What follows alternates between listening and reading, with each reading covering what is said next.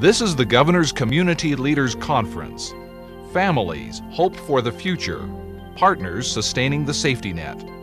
A program of GIFT, the Governor's initiative on families today.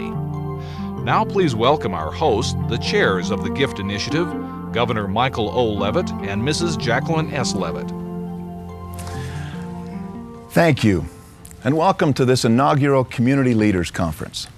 This is a unique opportunity for Mrs. Levitt and me, as well as our other guests, to be with you today. We welcome the more than 3,000 leaders from government and education, churches, law enforcement, and other professionals who are here interested in Utahns and their families. We're pleased to have those of you who are watching the proceedings from home join us as well. There are 33 groups of leaders, like the one here in the studio, that are gathered at meeting sites all over the state. These leaders know Utahns' values and that they value their families. Today we're going to explore ways that we can enhance our efforts to support and strengthen the families of Utah. I'd like to introduce the two people largely responsible for this conference. Our co-chairs, Elder Alexander B. Morrison, who is president of the Utah North area of the Church of Jesus Christ of Latter-day Saints, and Sister Margot Kane, executive director of the Catholic Community Services of Utah. We appreciate your efforts and all that you've done to bring us together today. Now, we'll hear from each of them later in this conference. But now I would like you to permit me to offer some explanation as to why we've asked you as community leaders to join with us today. Ours is a unique alliance. We each have separate roles and we serve under different authority, but we serve the same people. This is a world that has plentiful challenges but limited resources. My message today is very simple. We must work together. This is a remarkable time to live in Utah. We have many challenges, but it is generally a time of great economic progress. I'd like to talk today about some of the things that I believe are serious threats to that progress, and I believe things that require our joint efforts. As many of you know, I'm a vocal advocate for technology. It's changing the way our world works. It will require that we all learn to use it. In fact, I believe that our nation's economic well-being may, in many ways, be dependent upon how we make this difficult transition from the era of industrialization to the information age. We're working hard, for example, to get every classroom in our state wired with the internet. Our children need to know how this powerful new tool works, and no one will go unaffected by the way this new tool is reshaping our world. Recently, for example, I introduced the Pioneer system for our schools and for research. This powerful new tool literally puts at the fingertips of in our homes and our libraries and our schools an entire library of periodicals. We're forming the Western Governors University, which is a new university that will harness the coursework available in 16 states and literally deliver it to our homes. It's changing the way we do commerce and the way we trade. It's changing our health care and the way we seek it. It's changing the way we get news. Recently, a Salt Lake newspaper reported that they had 500,000 hits on their website the last week before the election, changing the way we elect our officials. It's changing the way we communicate with email and other means. But there's a dark side to all this opportunity: pornography. I had a conversation recently with a man that, frankly, I'd consider to be a very good father. He told me this story. He said his 7-year-old son had some things on his mind. He said, "Dad, I just can't quit thinking about it." Now, he assumed that it was a nightmare or some kind of scary movie that he'd seen. After a lot of persuasion and some coaxing, he told of horrible and ugly, hardcore pornography that he'd been exposed to. The father said, "Where did this come from?" He said it was a 9-year-old neighbor, a trusted neighbor, a good family, a good boy. He'd seen it on the computer. "How many times did you see it?" he asked. "Lots of times." Well, the father went to the parents of the 9-year-old. They were shocked. They were dismayed. They were sickened to think of these two little boys whose minds had been polluted at that tender age. The parents of the 9-year-old confronted the boy. He collapsed in tears. He said, I know it's wrong, but I just keep looking at it. This is an addictive, sinister thing. Now, they were, of course, concerned that there might be an adult involved. But no, it was introduced to the 9-year-old by a 6th grader who gave him the internet address at school and said, "Look at this, it's really cool." Well, it spread around that neighborhood like a plague. Now, the father told me that they'd encourage their children, as rightly they should, to learn to use the computer, and that the 9-year-old was good at it. But they kept the computer downstairs behind a closed door. Unwittingly, they had turned that room into a porn shop. Well, what should be done about this? This is a marvelous new tool. It's created new and political and policy questions that frankly will likely take us years to resolve. What should government's role be? Should we take a role in protecting the children from this type of injury? In my opinion, yes. But what that role should be is still unknown. As we speak, the Supreme Court of the United States is wrestling with a major case that could define what the tools are that we have to protect ourselves. This question will go on for decades, and it'll become one of great political and cultural battleground. But none of us can afford to stand clear of it. Now, there are two things that we know at this point absolutely clearly. First, these technological tools are going to be part of our lives in the future. Second, we simply cannot place government to be alone in sheltering us from this potentially devastating tool. Government, schools, churches, community organizations, neighbors, and the media all share in the need to have a heightened vigilance to protect our community. Now, I've used the word community. We don't really protect a community. Actually, we protect individuals. The strength of a nation isn't measured in the size of its government or its strength, but by the goodness of its people. And that's measured one person at a time. Now, today I'm asking each of us to join together in warning and educating our people about the simple things that can be done to make this world of information technology the useful tool that it can be, and at the same time inoculate our families and our neighbors against its insidious dark side. Now, I'd like to report to you that our schools are taking every precaution. We're taking this very seriously. Each school has to have an acceptability policy before it can be connected to the internet. Each student has to sign an acceptable use agreement before the internet can be used. The agreement forbids students from accepting inappropriate sites. Teachers also are instructed to monitor and supervise the students as they use that technology. Districts are using filtering software. Filtering software allows them basically to look for the sites that are inappropriate, but no filter is perfect. Just let me give you a sense of how big a challenge this is. 6 months ago, we had 1 million access requests on the internet in our public schools. 6 months later, it's 8 million, 8 times growth in 6 months. Now, I would ask that our community groups use this as an example of the way we can work together. Let us work together to teach parents how to protect their homes. Simple things make a big difference. For example, simply being aware. Good children from good homes can be affected. No closed doors. If the computer's on, have the door open. Talk with our children about the problems openly. It's so easy. All they have to do is type in 3 letters into a search engine, SEX, and the world of pornography is opened up to them. Now, there are parental controls that can be used on the internet. Things built into the software, filtering devices. If you don't know how to get them, you could call the Utah Education Network, go to your local school, they're learning about them, or call the governor's office, and we'd be happy to provide you with information that we've assessed as to how that can be done. Most of all, let's look around us in our community and find people who can help us teach how to protect ourselves. Now, this year, we authorized over 1,000 new spaces in our state prison system. Nearly 40% of those spaces will be filled up with those committing sex crimes.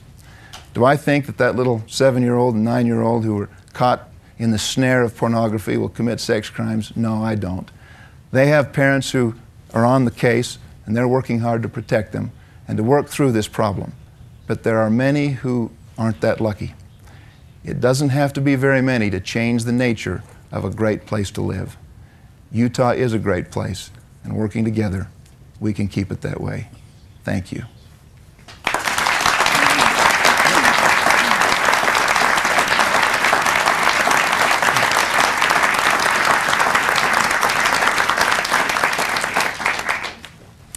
We believe these practices will help families in Utah who need a little extra strength by reinforcing the safety net of a caring community.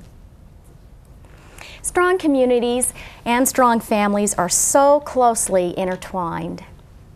I'm impressed with the power of community. We are able to accomplish so much more by cooperation than we can singly. That is true of this combined audience assembled throughout our state today, and it's true in our homes as well. I guess in my fervor as a parent to teach our children, I might overdo it occasionally. 2 weeks ago on a Saturday morning, I had one of those moments.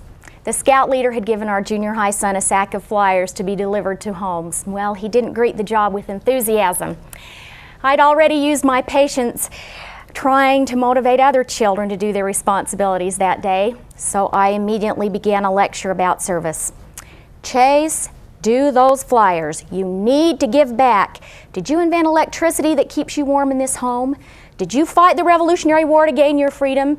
Did you walk across the plains to help settle this state? He gave me a bewildered look and replied, "Mom, I'm only 13. Sometimes we can overdo it. This particular gathering is very significant because both government and religious leaders are directly concerned with the morality and civic virtue of our people. The moral goals desired by our state are essentially those sought and upheld by our churches. I am troubled that we seem to have excused ourselves from openly honoring those values upon which our nation was founded. It shows up in social mores that seem to say it isn't polite to talk about religious beliefs in public. The founders of this country didn't intend for the Constitution to abolish talking about religion or religious values. John Adams, Benjamin Franklin, and George Washington, and many others in our nation's history talked and wrote often of God, religion, and divine inspiration. We all read the same headlines, and it would be few who would deny a concern for our increasing social problems and a decline in our values and moral citizenship. It takes only a quick review of world history to see that a society that maintains high moral values prospers, and a society where the moral values disappear rapidly declines. It is important to recognize that from the beginning of American history, religions and religious believers have played a central role in shaping policy. The separation of church and state was never meant to keep religious leaders or beliefs from influencing public life. There are many benefits from working together today and in the future. Free exercise and democratic principles protect the right of religious views to be a part of our public debate. Politics and government in America over the years has clearly benefited from the moral leadership and values of many religious convictions. Last November, the U.S. Catholic Conference stated, "We hope American Catholics will use the resources of our faith and the opportunities of this democracy to shape a society which is more respectful of life, dignity, and the rights of humans." In the February 22nd edition of the Deseret News, Rabbi Wenger encouraged people to advocate for their beliefs. Meaningful faith has something to say in the role of policy. People of faith and faith communities who advocate what they believe is just policy. And so I hope today our discussion will be both open and rich. I will close with the thoughts of George Washington from his farewell address as he left office. Religion and morality are indispensable supports of political prosperity. National morality can only continue if religious principles exist. By working together, our community and religious leaders will be able to help preserve our country and its liberty.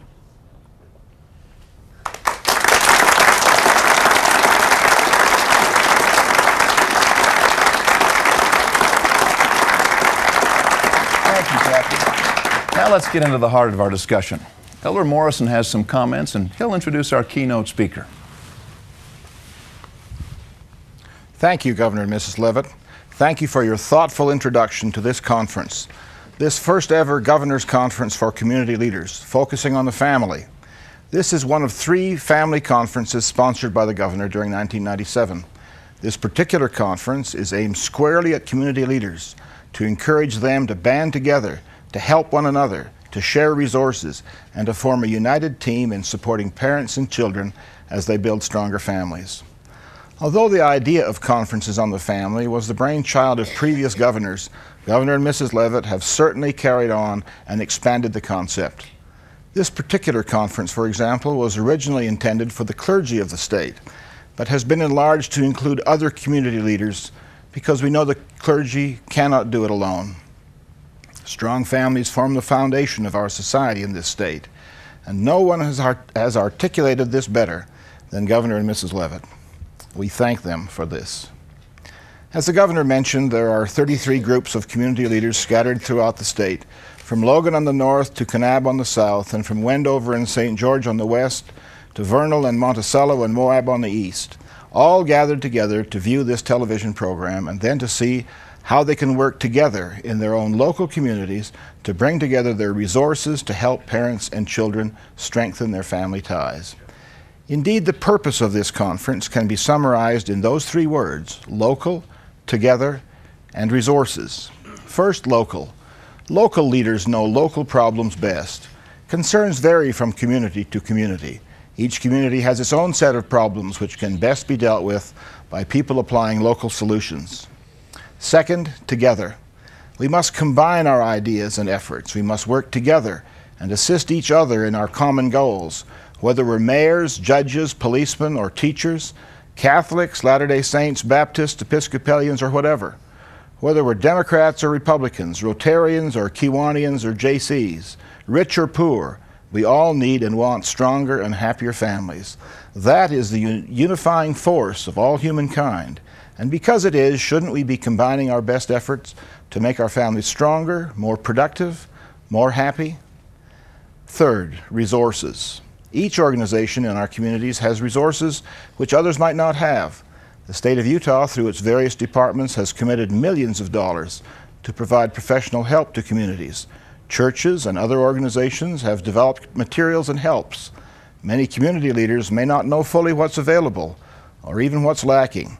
Here's our chance to share ideas, to share resources, to share possible solutions with one another, so that all of us have the tools and resources to work with our families. That's what this conference is all about. Local people working together to share resources. And now let me introduce our speaker today, Dr. Stephen R. Covey. Dr. Covey is founder and chairman of Covey Leadership Center, an internationally known organization which teaches its clients to live by principles. For more than 25 years, he's taught millions of people in business, government, and education that fundamental principles are rooted in unchanging natural laws of human behavior. Dr. Covey holds an MBA degree from Harvard and a doctorate from Brigham Young University. He is the author of several books, including The 7 Habits of Highly Effective People, the New York Times #1 bestseller with more than 10 million copies sold in 28 languages in 70 countries. Other bestsellers are Principle-Centered Leadership and First Things First. The principles taught by Dr. Covey can be applied equally to business, communities, school systems, governments, families, hospital groups, and all walks of our daily lives. That's why we're so pleased to know that he will share with us today those principles outlined in his forthcoming book, The 7 Habits of Highly Effective Families.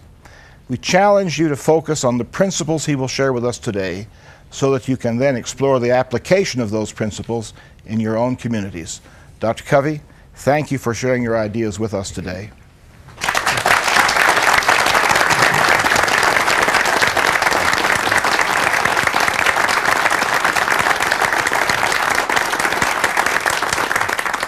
Thank you.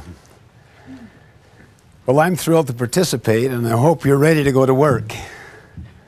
If you haven't shaken the hand of your neighbor, take a moment to do so. If your neighbor is your spouse, give a little hug.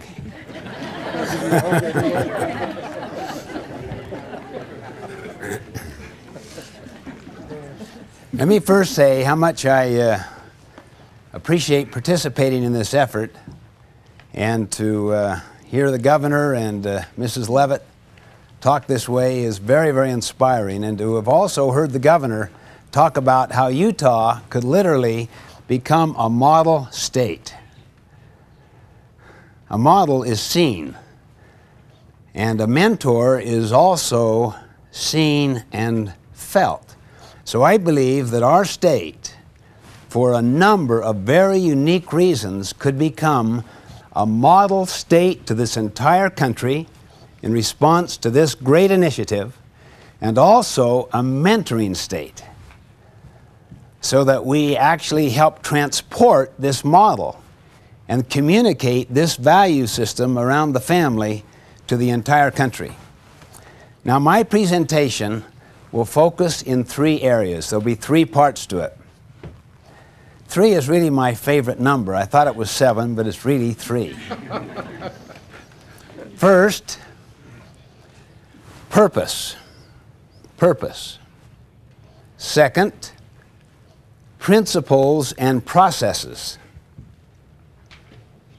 And third, practices.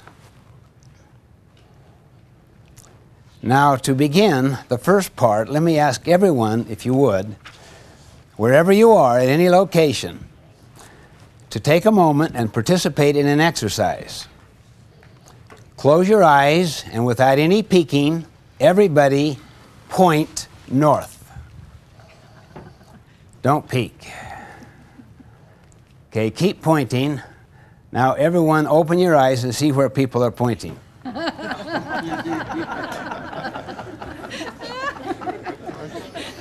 Does this bother you at all? You see most people pointing this way, and you're this. How about you?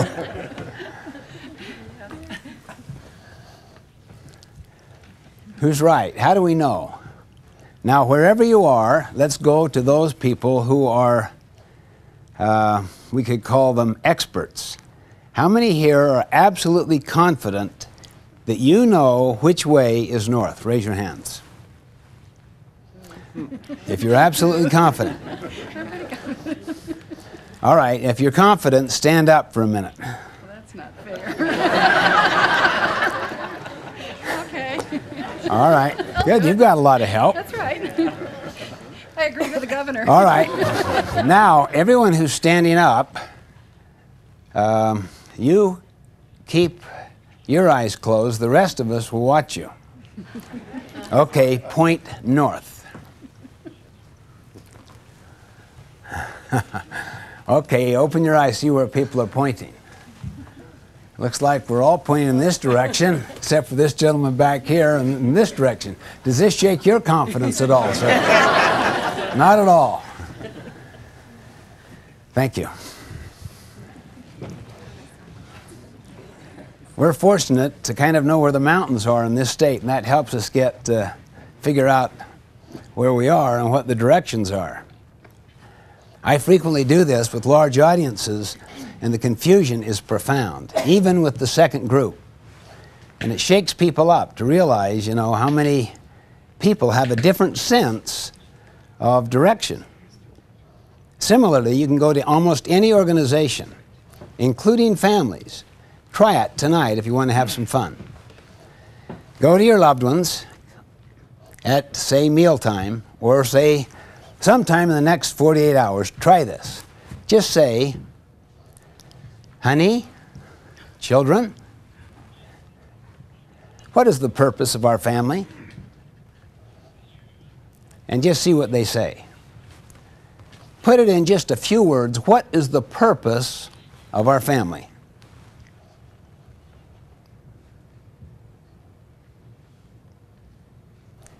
You'll be amazed, I do this all the time with major organizations, how confusing the responses are. There's one thing that unites us at this conference. More than perhaps any other thing, the highest value we all hold, that is our children. And the kind of story that the governor talked about is so repulsive and repugnant to our sense of decency and virtue to imagine this kind of thing happening in our public life today. That you can almost not want to talk about it. You'd like to almost avoid it. But the unity that can come from a common purpose that unites us is tremendous. I attended with a number of others a conference called Pornography, Religions United Against Pornography. And it had many, many different faiths. Leaders, ethnic leaders, women's groups leaders, and so forth. Over a period of about 2 days, you could just feel the movement of that group from focusing or thinking underneath about the things that divide to coming together on the things that unite. That's what we need to do. To have a common, transcendent purpose and goal. To literally make this state a model and a mentoring state in our country.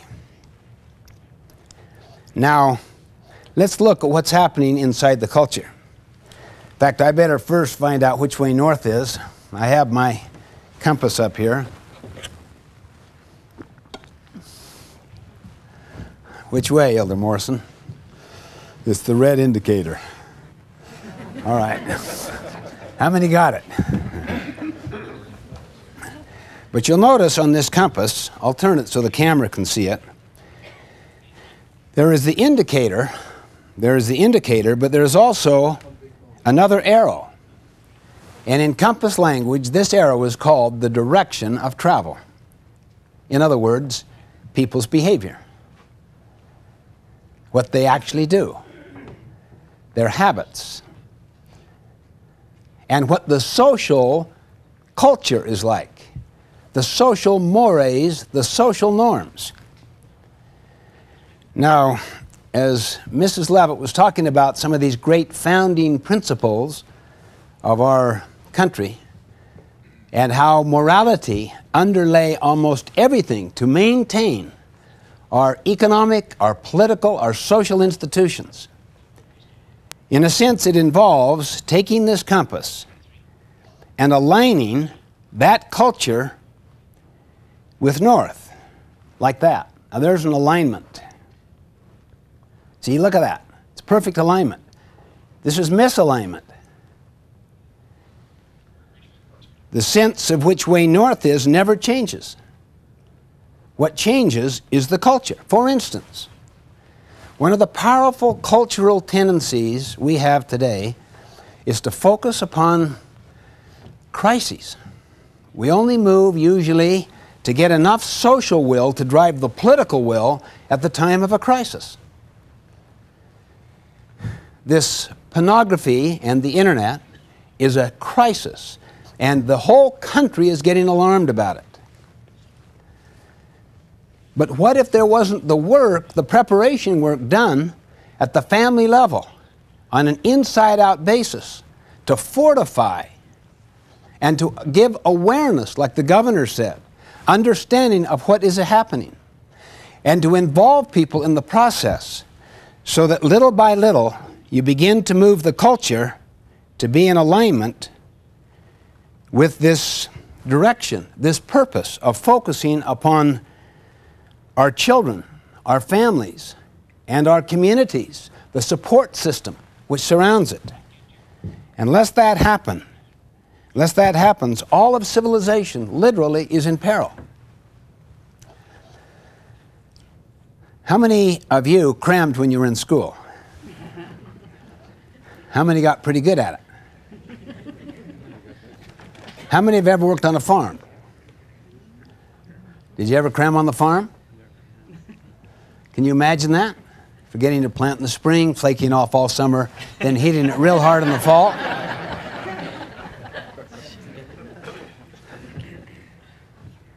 See, yet it worked in school, but not on the farm. Now why?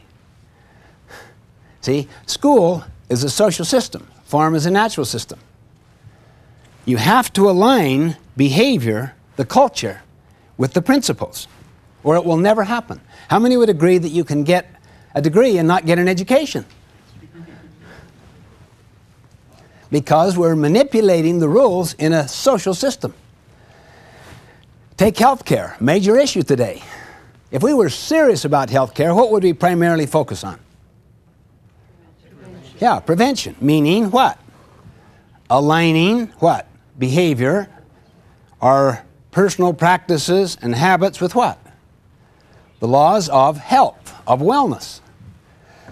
But society has assigned to the medical community, basically, and the medicine has responded to primarily, almost exclusively, like 98% of the budget, on the diagnosis and prevention of disease.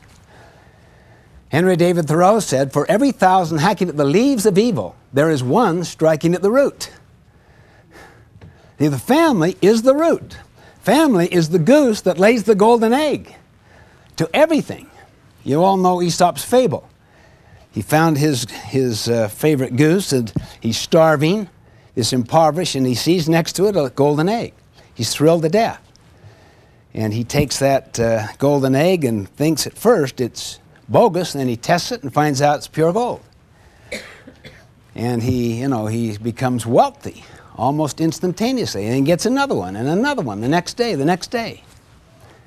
But he gets very, very impatient. He wants them all, and he wants them now. So he kills the goose to reach inside its stomach and get all of the eggs at once. Ends up with none of them. See, that's why the family is the building block and the glue of all communities, of all societies, everything. That's why the building of a culture that will support family and protect children and help them become responsible, moral, contributing citizens is what this is about. But it takes a crisis often. One of the issues that was discussed in that conference was Mothers Against Drunk Driving, and the approach they took, which alarmed so much of this nation that it literally helped move the social will against drunk driving. Literally. In other words, the culture was changed. You had an alignment of the culture with the purpose and the principle. That was a tremendous effort and a great model, a great example. If you can get enough people alarmed and sensitive and aware of really what is happening, you can begin to shift that culture. It doesn't come by mandating it, and it takes social will to drive the political will. You can't really get sustained political will without social will behind it. And unless the value system of the larger community, the critical mass, drives the social will, you will not get the political will to make it happen. You could take any major problem in our society today through the same very little analysis. Fundamentally, it comes down to aligning with North, aligning with, I'm using that as a metaphor and as a symbol, with the principles of North that are universal. They apply in any country, any culture, any religion, and that are timeless. They never change. And also that are self-evident. The way you can tell a principle is self-evident is to try to argue for its opposite. And when you can see that's totally foolish, then you know you've got a self-evident principle that is not controversial. And we've got a self-evident value here, our children, our families. And fundamental principles that are universal and timeless and self-evident. Now, what are those principles? It's part 2. What are those principles? Let me share 3 of them with you. How do you get a culture to change so it aligns itself and isn't so focused on crisis and on independency rather than interdependency, this togetherness idea, and that it focuses upon the use of the technologies to create more than models who are essentially from the entertainment and the athletic world for our children. Here are 3 principles. First, when you live the laws of love, you encourage obedience to the laws of life. Second, involve people in the problem and work out solutions together. Third, work from the inside out.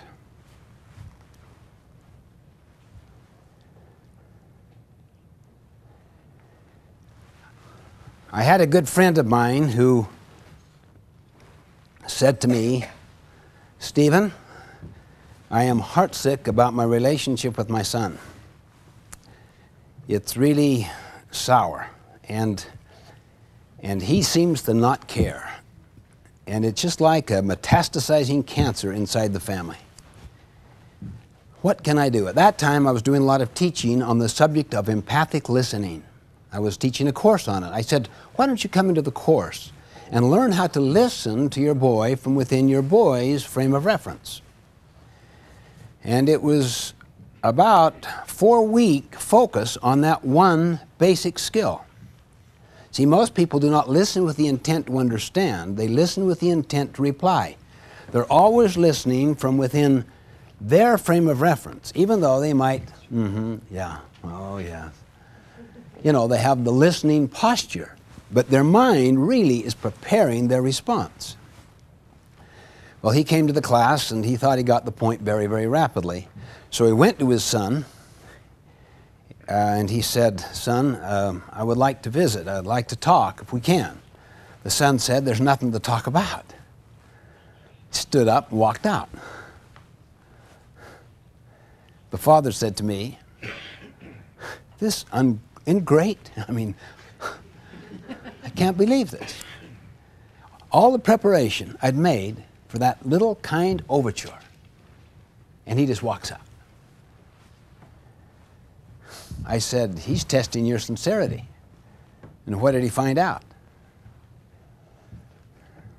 See, you don't really want to listen to your son. You want your son to shape up. And you want to use a listening technique as a means to shape him up. Until you value your son more than you value your purpose with your son, he's not going to be open to it. And to show that value, you've got to demonstrate you understand him from within his frame of reference. He said, "He should shape up, that whippersnapper. He knows full well what he's doing." I said, look at the amount of anger. Look at what's happening inside you. You've got a lot of work you need to do. A lot of work inside yourself. Come back to the class. You can't force natural processes. We've got to learn this until it's deep within. Well, he cared enough about the whole situation and his son, he came back. After he concluded, he came to me and he said, "I think I'm now prepared." I said, "He's going to test your sincerity." He said, "I'm prepared. No matter what he does, even if he rejects you and your good intentions," he said, "Yeah, no matter what."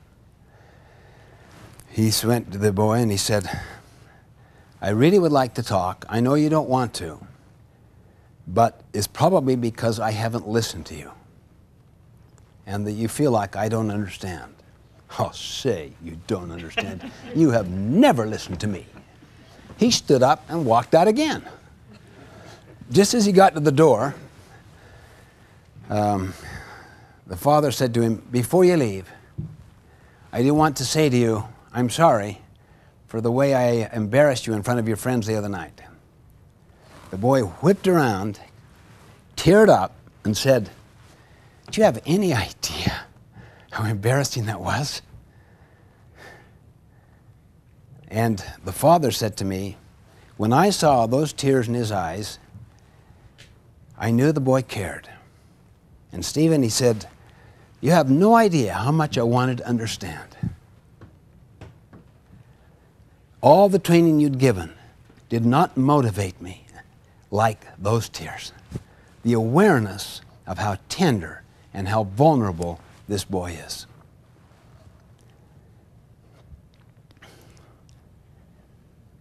And they talked. He basically said, that was very, very disturbing to you. Oh, and he went on to describe it. And the more he talked, the more he opened up, and the more the father genuinely began to see, in a sense, how his boy saw the world. The magic of love, true, primary love began to take place. Both of them were being changed. Both of them were being transformed. It was no longer some manipulative technique called empathic listening. He really knew he didn't understand, and he wanted to. And they talked till late. The mother came in and said, it's time for bed. And the boy said, Mom, Dad and I are talking. We want to talk, don't we, Dad? They talked until the wee hours. And the next day, in my office building, my faculty colleague said to me, with tears in his eyes, I found my son again last night. Now what happened was, and this is such a foundational principle, until people feel intrinsically valued, unconditionally loved, treasured in their own right, apart from their behavior, and apart from your intentions and your teachings, they are not open. They are not that influenceable.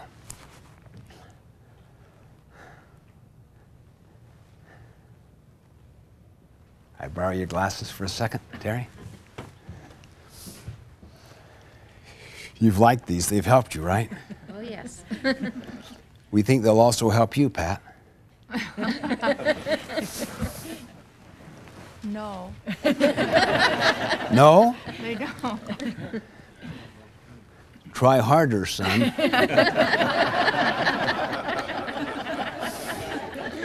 Try harder, daughter.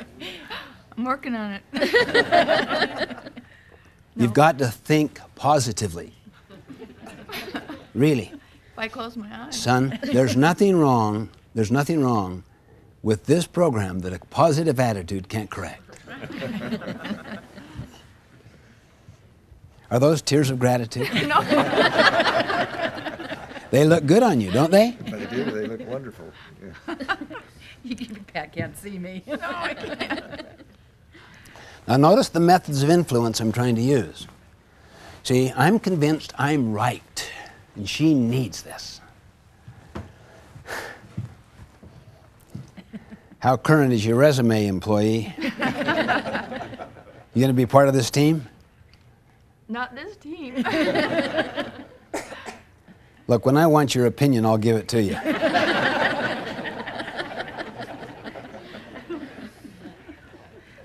Daughter, do you have any idea the sacrifices that your mother and I have made for you in your life? The years and years of preparation and caring that we've given to you, and this is the attitude you're going to take? You like them now, honey? That help a lot? You see, the only reason why, how's the headache? At least I can see. Want some aspirin? The only reason why Terry wears these glasses is that the optometrist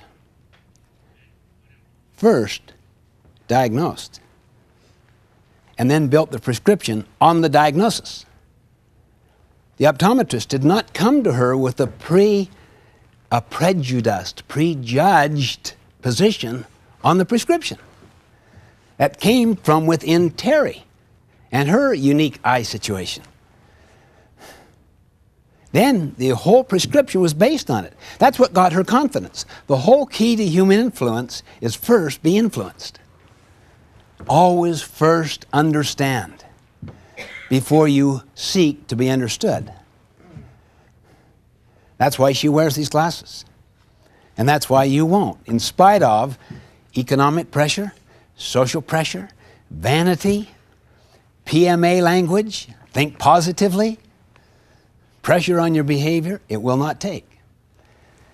Similarly, every situation is so unique. It's very much like her eye situation. You cannot generalize. And this is why it takes a lot of personal security to go with an openness to listen, to understand, and then to involve the person in the problem and work out the solution together. Thank you. I'm this way.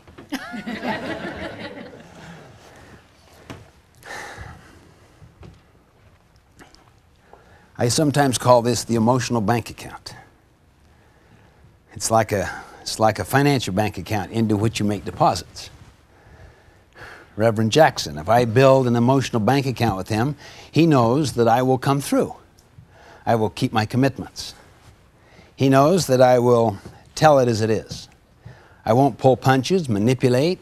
He also knows I won't talk to other people about him behind his back. Do you know what happened? Because you know full well, the moment I do that, I would do the same thing with you. All it would take is a stress on our relationship. This is what builds the security within. It's your integrity when you're alone, when you're in the dark, when you have power, when you're with people that you don't have to impress. See, when you have this, then you can afford the risk of being open and listening to another person. Really listening and being open and not knowing what's going to happen. And that's the key to human influence. That's the key to the culture change, is deep involvement at the local level together with everyone, listening to everyone respectfully, with a common purpose. In fact, they need to do that to develop that common purpose.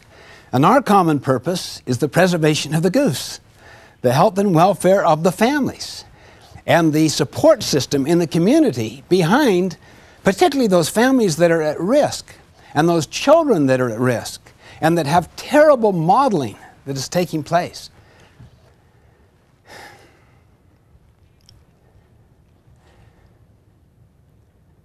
You see, if you assume you know, there's an arrogance there that will keep other people protected from you.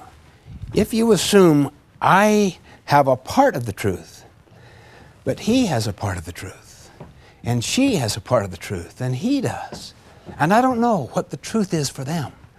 I have to be open and to listen. I have to have a lot of internal security so I can afford the risks of this listening.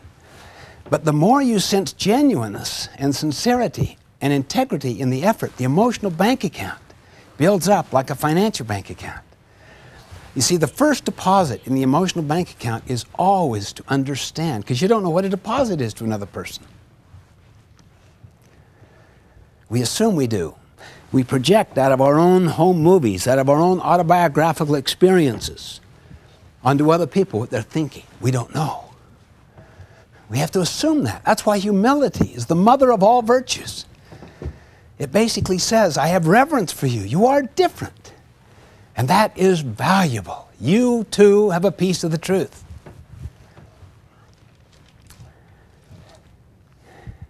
I'm going to show you a little vignette of a culture that has achieved this to some degree.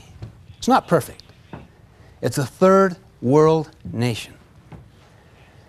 It's an independent nation state. It's the oldest democracy in Africa. 5 different cultures, 5 different religions,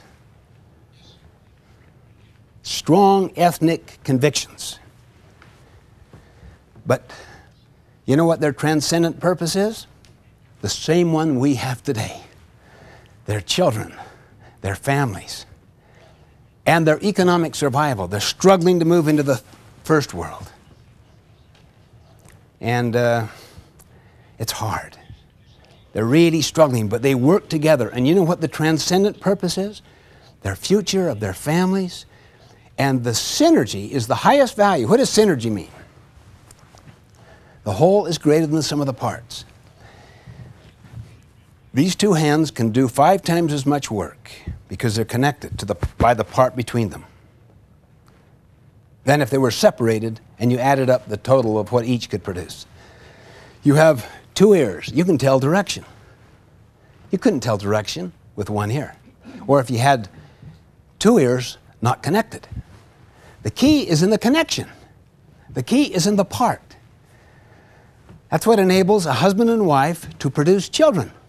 The valuing of the differences, the synergy, is what enables creation to take place. And it's the creation that creates the bonding.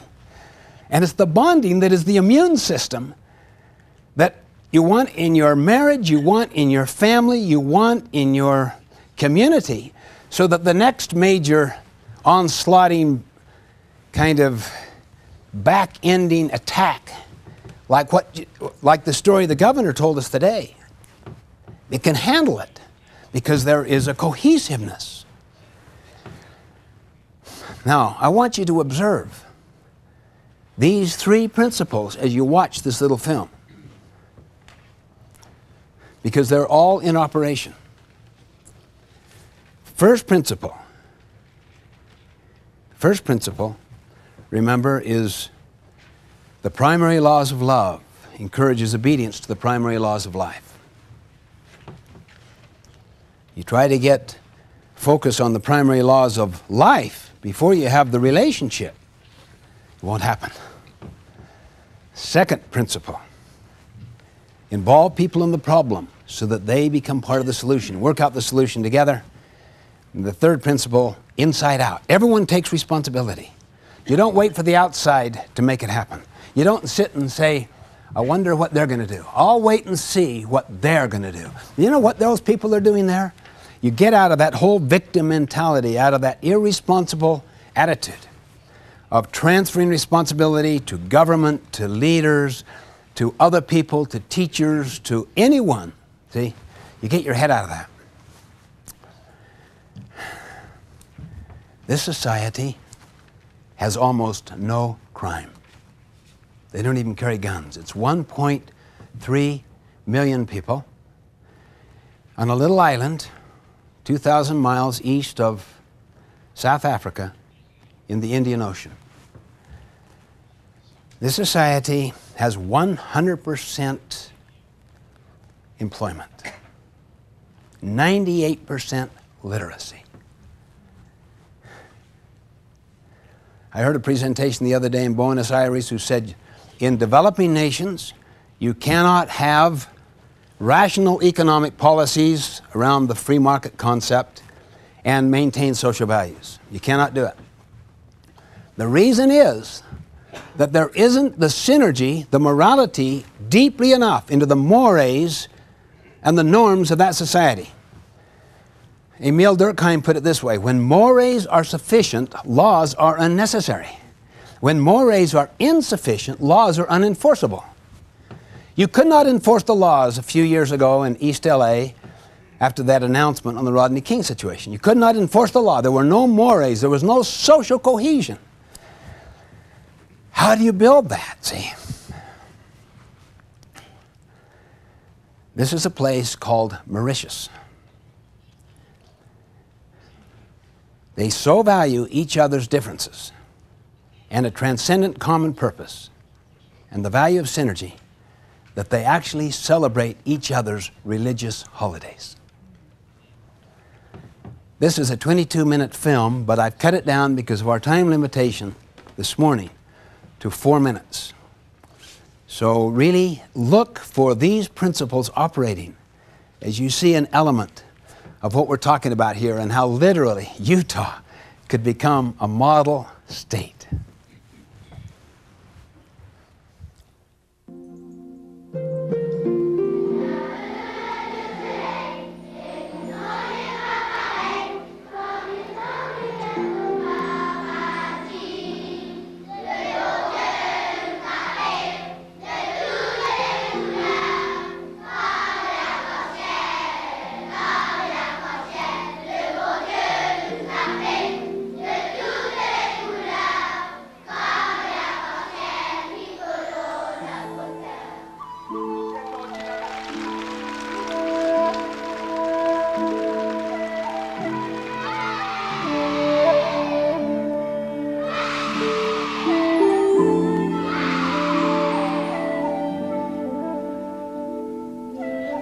Monsignor Margeau, who was the previous cardinal in Mauritius, made a very nice statement, which I think described very well. He says that we should consider each group, racial or cultural, as a fruit, an apple, a pear, a mango, and we want to make Mauritius not a marmalade where we mix up everything and grind everything and we have one marmalade with one, I don't know what taste, but we would like to have a fruit salad, where in a fruit salad, each one retains its individual flavor and taste. The differences add to the richness of the diversity, to the mosaic beauty of the nation. We feel proud of our ancestry, of our ancestral values. We just recognize the right of everyone to be different, and that we live with these differences, and sometimes we find them to be a source of enrichment. Do not forget that this island is the same as it was in the 16th, 17th century, far away outside the main currents of developed countries and nations, which means that for the survival of the country, you have to give the very best of yourself. And this is ingrained in us, in every Mauritian. We had several disadvantages. We were far from any of the main markets, US or Europe, and we had no resources at all, no local raw material. In fact, we stated very clearly in our first plans that our only asset is our people. We had a sugar boom in 75, 76, which brought in the first prosperity to the country, and then sugar went down, and that coincided also with the long-term aspects of the oil crisis. So the 1980s was a very tough time for Mauritius because such factories were not yet really solid, but everybody got down to work. And the government said, well, we've got to draw in our belts, and it happened. Irrespective of what the communities was, it was either Mauritius survives or Mauritius doesn't survive. So you have this ethic as well that we're working for our children, and we've got to make things better.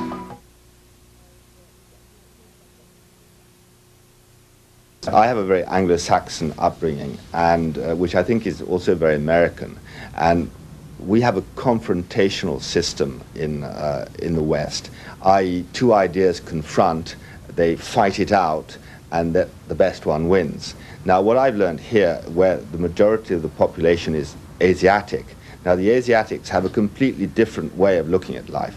Their way of looking at it is you look at what your opponent, what his position is, and you try to get as close to his position as possible. We don't sort of say anything calculated to offend the religious or cultural susceptibilities of any other group. And that is a cardinal principle of living here. And people would never deliberately or accidentally offend. In Mauritius, I think, after all the struggle that we have gone through, we have been able to understand that there's nothing better than understanding, helping, sharing, and giving a hand to anybody who is next to you. Wish we had time to see the rest of this, because it's fascinating, some of the specific things they do to accomplish this kind of synergy in this culture. Let's have an experience right here with this. Okay, now most of you have seen the pictures I'm going to show, but go ahead and see them again. I'm going to show one picture to this side of the room. So out there in the various sites, break the room up to where the right side, looking forward, that would be my left, sees the first picture. The next picture is this side. And then I'll show a third picture to both sides.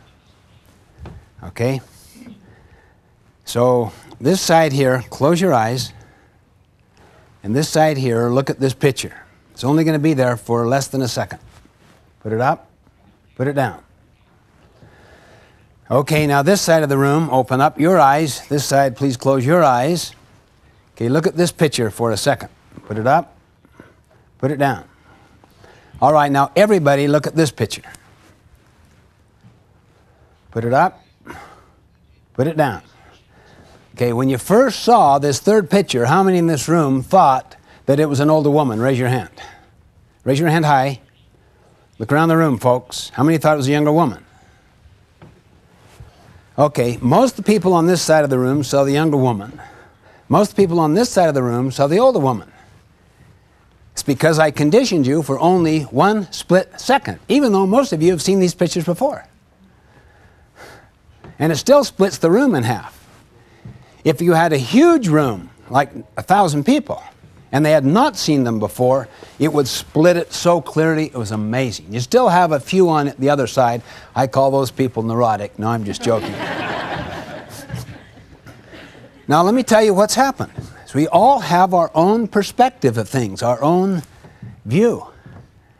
And that first conditioning experience, which lasted a split second, put into your mind a perception. Then you saw the next picture you saw through that perception. So you don't see the world as the way the world is, you see the world the way you are. That's why humility and reverence toward other people and toward differences and toward valuing the truth that everyone possesses is so vital. Well, let's watch you do this. Okay, we'll put the third picture up. Everybody do what you need to do by visiting with the people around you until you see both the older woman and the younger woman. Just talk to your neighbors until you all see it.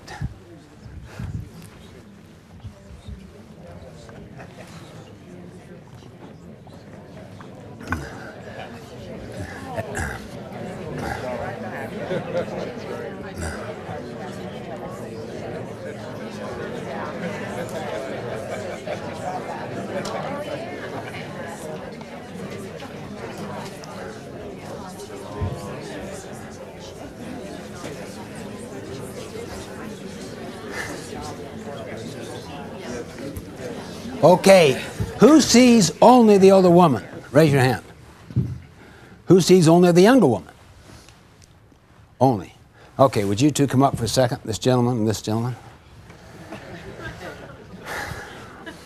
Okay, put this picture down for a second. I see younger women and all older women. Okay.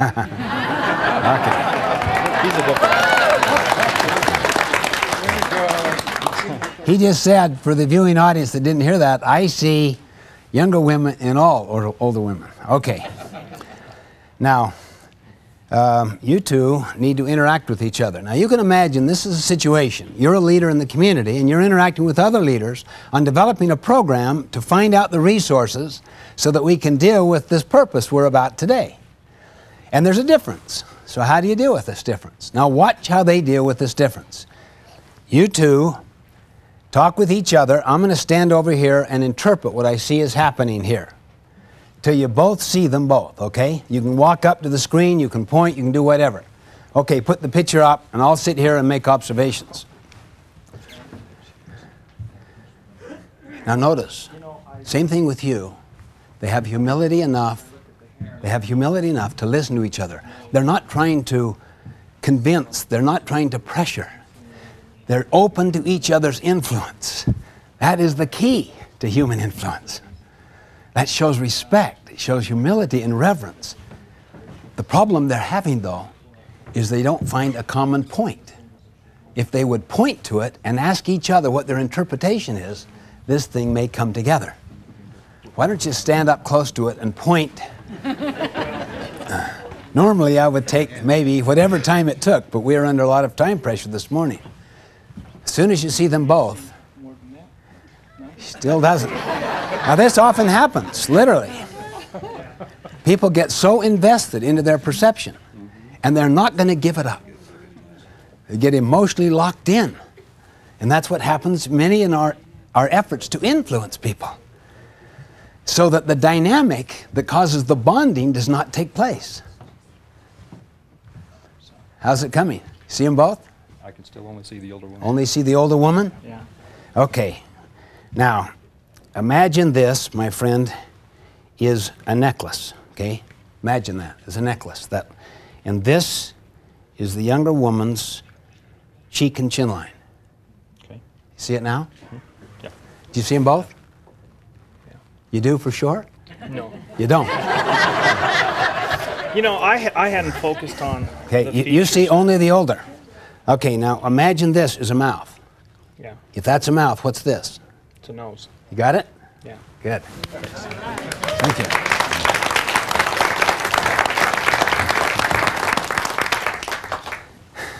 Okay.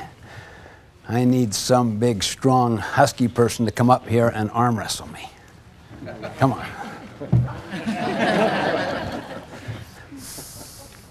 I want you to know as you come up that I have never lost, and you are going down. Really? Yeah. Okay. And I've got a black belt, and yours is also black, but I've never lost. Mine's real. Oh! All right. Now, the Reverend here is going to give you a dime if you put me down here, and they're going to give me a dime if I put you down here. Okay? Now, and keep track. Tell us when to start, and keep track. Okay? You can borrow from all the people in the first rows. They're the deep pockets, okay? If I lose, this is set up. Ready? All right. Now, wait. And you give us about 20 seconds, and you count the number of times he puts me down or I put him down. Every time he puts me down or I do, we get another dime. Okay. Go. This is me. Let's both win. Oh. I see. Now look at that. We're making a lot of money. Counting it. Now look. I want my money now. This is literally the tendency in all people.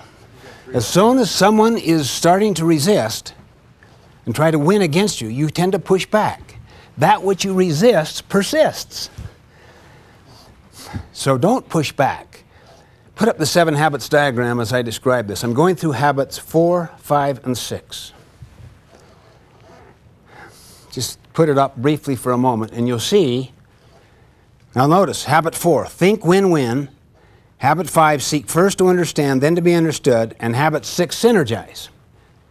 Now watch. Okay, you guys come back to this arm wrestle. Okay, I create a condition where he's thinking win-lose. You're going to go down. Mm-hmm. You had it, didn't you? I knew I was going to win. Yeah, but you were going to win and I was going to lose. See? True. That's called win-lose. See, you're right. You're the father. You're the community leader. You're the church leader. I'm this little kid that thinks it's cool to see pornography and everything else, and that's my culture. Mm-hmm. So you think you're right, and I think it's cool and that I'm right. Okay, now, seek first to understand. That doesn't mean you go and watch porn. Seek first to understand. Always understand you. I've got to get your confidence. Then to be understood. Let's both win. Now look effortless. Look how easy that is. See, back and forth. That can happen in a community. That can happen in a family. But it takes the willingness to think win-win, both of us, see, and to listen to the other first. Always seek the interest of the other first until they feel they can trust you. Then share how you see it, and you're usually able to come up with another alternative that is far superior. Okay? Thank you. Thank you.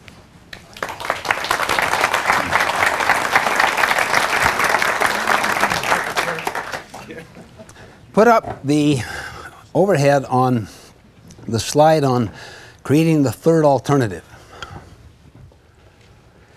See, the third alternative is the spirit.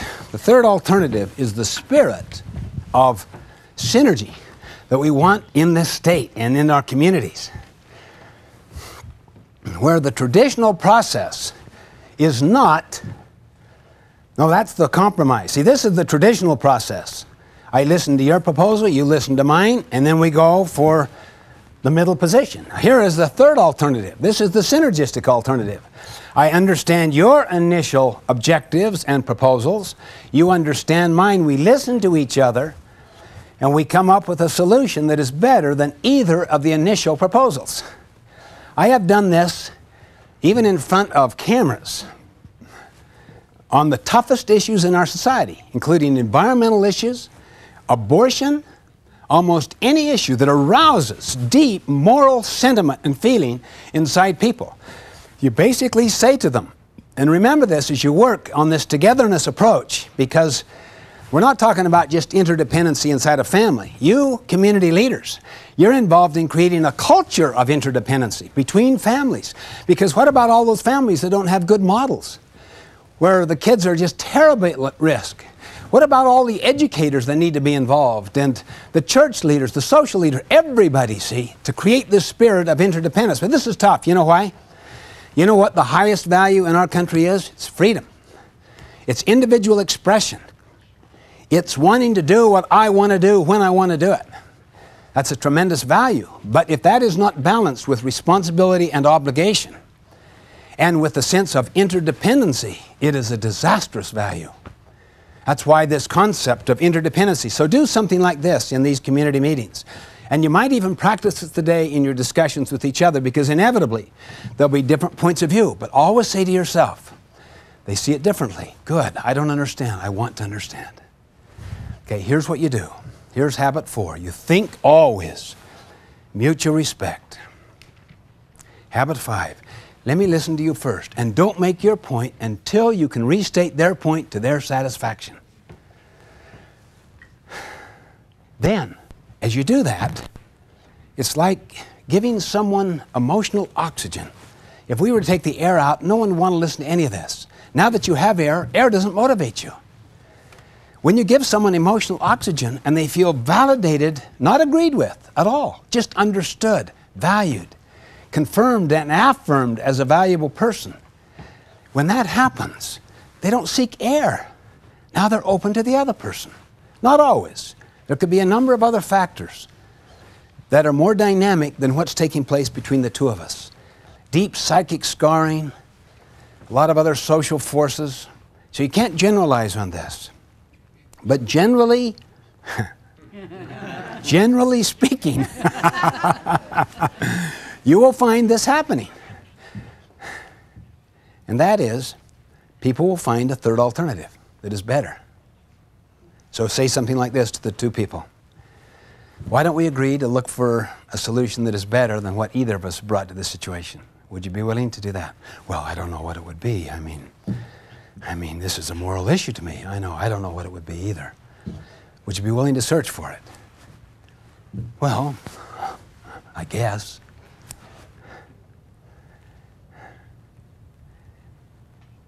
Let me listen to you first. Remember that language. Let me listen to you first. Let me try to understand first. Now, what I hear you saying is, correct me if I'm wrong. Do you feel like I do understand? Now, could I ask you to also try to understand me? In a control-oriented, efficient society, an effort to listen empathically is often perceived as a form of agreement. So you have to make it very, very explicit what you're doing. I'm only trying to understand. Then I'd like to ask you to try to understand me. That's when the dynamic happens of human influence. That's what causes the bonding. That's what transforms the people involved. It really does. And they start to get creative, and they start going for better and better solutions. What kinds of solutions? I recommend these 3 basic activities to be encouraged throughout our entire state, all of our communities, because it is so fundamental. First, to develop a family mission statement, a sense of purpose. What is our family about? And what is our value system? What do we really believe and want to live by? Second, to have special family times scheduled regularly, to hold meal times as sacred, so that the table is an altar, as it were. To have special family outings, family nights, family meetings where you can discuss values and plan and solve problems and show how synergy can create this immune system. And third, and just as important as the other two, have frequent one-on-one visits, dates with your spouse with each child regularly. And you get excited about that thing coming up. I took my daughter one time on a business trip. I did business work and speaking throughout the day, and then the client, very prestigious client, and the head of that operation said to me, "We'd like to have you come to dinner with us." And I said, "You know, I took my daughter on here because we're going to have a special date together. But that's kind, thank you for the invitation." He said, "Oh, she's welcome to come." I could see her over there watching this, knowing that was the end of her special private date. And I said to him, "You know, we've looked forward to going, this is in San Francisco, we're going to go into Chinatown, and then we're going to do this and this, go back to the hotel, have room service. We're just going to have a ball together. We're so looking forward to this. I'm sure you can understand." He said, "Oh, I wish I'd said that more times." In fact, I had one of them say to me, "I don't know if I'm going to go for the #1 job. I don't know if it's worth the price." He said, "I feel like I've lost my relationship with my children during their childhood. I was so active, so busy, so involved in so many things." And they feel the same way. And I'm perhaps going to, this was a multinational, multi-billion organization. I probably will be asked to be the head of this. He said, "I don't know if I will, but let me show you what's exciting." He pulls out from underneath his table. We were in Los Angeles airport eating together, and pulled it out. And he said, "This is what excites me." He was showing a home that he and his kids and their kids were developing together. And this is the way he was going to reclaim a lot of that lost childhood. See, that's what becomes supremely important, is the cultivation of this relationship on a one-on-one basis. The anticipation of the date, literally, will be as satisfying as the realization. You can get excited about it.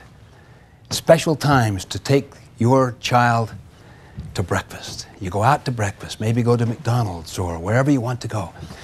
A special time when we together can do this. What would you like to do? You write the agenda. In fact, my kids, I have taken some of these trips, would say, "I've done too much homework in hotel rooms." Why? I was trying to be efficient, see? I was trying to kill 2 birds with 1 stone. No, let them write the agenda. Dag Hammarskjöld put it this way: "It is more noble to give yourself completely to one individual than to labor diligently for the salvation of the masses." Why? It impacts the character more profoundly to give yourself completely to one. I am yours. I am with you, see? Than to continue to do all this great work for all of the people out there. And the interesting thing is that that one is the key to the many, because it so impacts the character that is manifested toward everybody. Those are 3 practices I suggest. Again, the writing of a family mission statement. Put up the family mission statement, the 3 elements I suggest that it contains.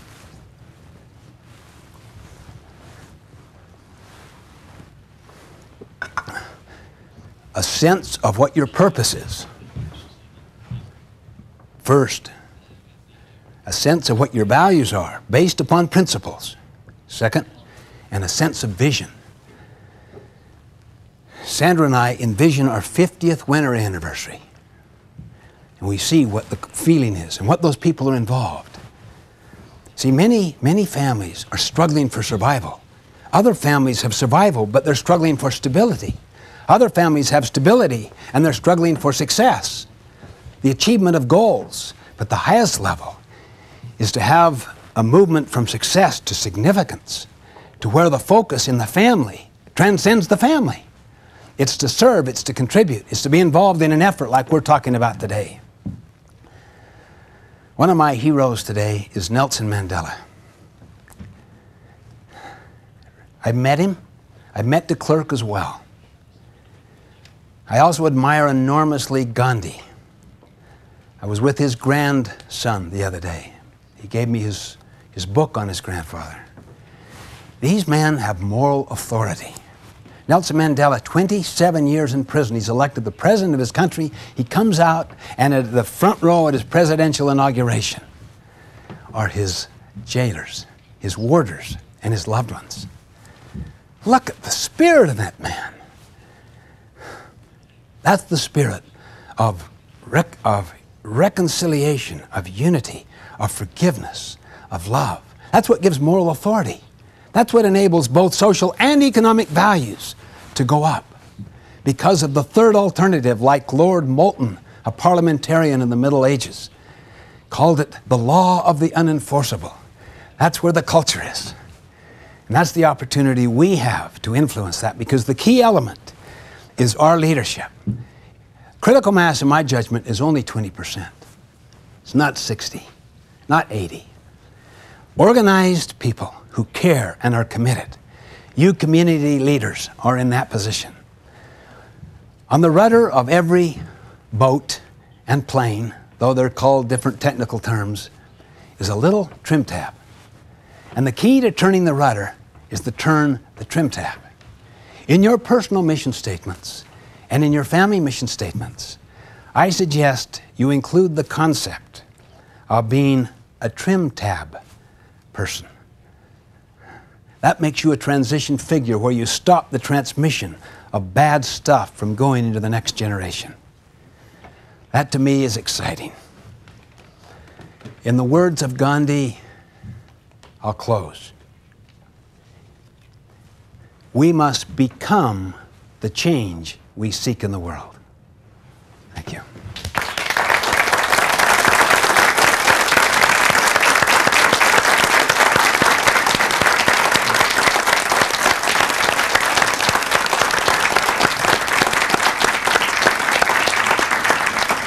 Thank you, Dr. Covey. That was a remarkable presentation. He's a great ambassador of our state, and he is an ambassador of common sense that's spread around the world.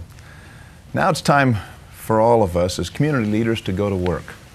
It's time to take excellent ideas that were presented here and discuss how we can apply them to our efforts to strengthen families.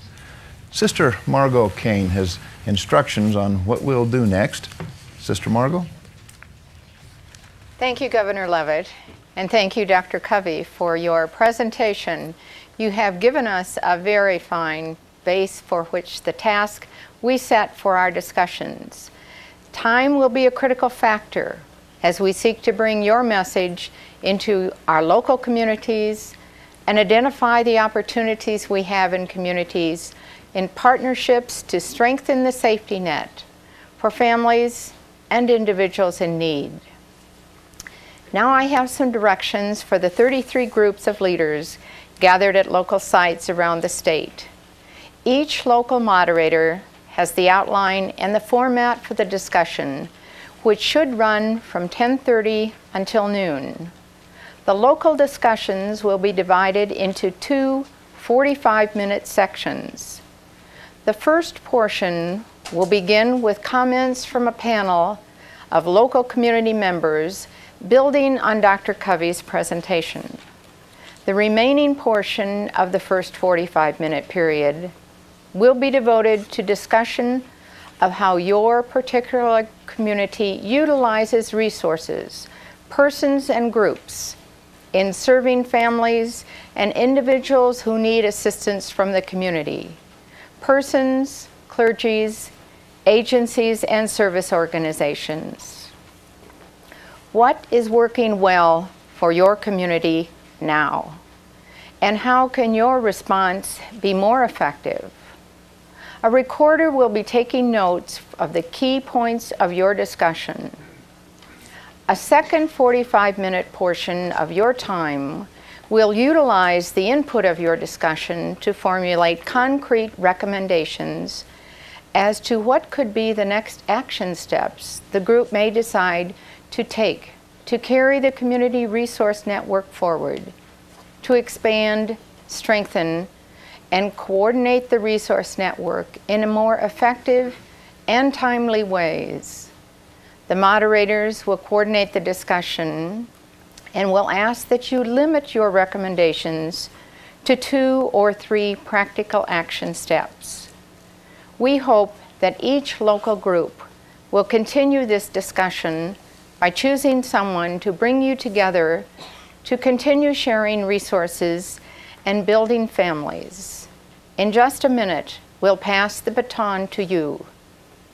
It is the hope of this conference that efforts at the local level can continue the development of your community to be, in Dr. Covey's words, a more effective family, and hopefully an extended family which embraces all individuals, families, churches, and groups who can participate as providers and beneficiaries of community resources, and thereby enable your community to build a better tomorrow with confidence and an abiding sense of hope and vision. In the months ahead, as we work together in our communities, periodically we should ask ourselves, how are our children? Thank you, Sister Margot, and thanks to each of you who brought this conference together and worked so hard to make it happen. Now as community leaders convene in their discussion groups, Jackie and I want to let you know how much we appreciate the work that you do in each of your positions in our community to keep families safe and to keep them strong. And we hope that because you work together here in Utah, and that your individual communities will even be better as a place to live and to raise families. We can solve the problems of our state and move forward, keeping it a great place. Good luck, and God bless you all.